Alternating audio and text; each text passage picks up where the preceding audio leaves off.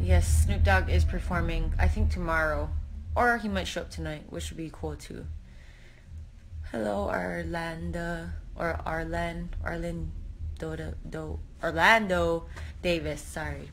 Some of y'all names are like put together, it's hard to read. Sidekicks or roundhouses? Roundhouses. All that money for a retreat could be going to paying the fighters what they deserve. And I could that to some extent. Like right now I'm here, so I'm just enjoying what they're providing for us. But there has been a lot of talk on that's funny that you said that, because there's a lot of athletes saying too, like all this money could be that they're spending on us being here, like for flying us here, for having us stay, like paying for everything. Like we could just be getting paid that off all this money. So I don't feel like it's a waste, but I feel like there is a good point to that statement. So yeah. Anyhow.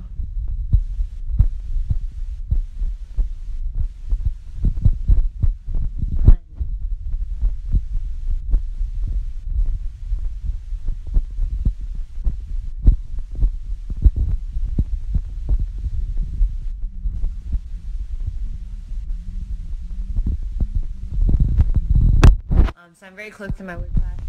I'm pretty 115-pound weight class, and I'm happy for the 125-pounders, 115-pound weight class.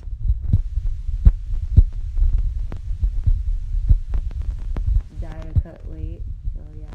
Oh, sorry, covering the mic, my bad. Sorry, people. Where is the mic? Oh, there. I don't know. Okay. No can hear Myrtles. Oh, relax, boy. Okay. Alright. Okay, well, that is all for now.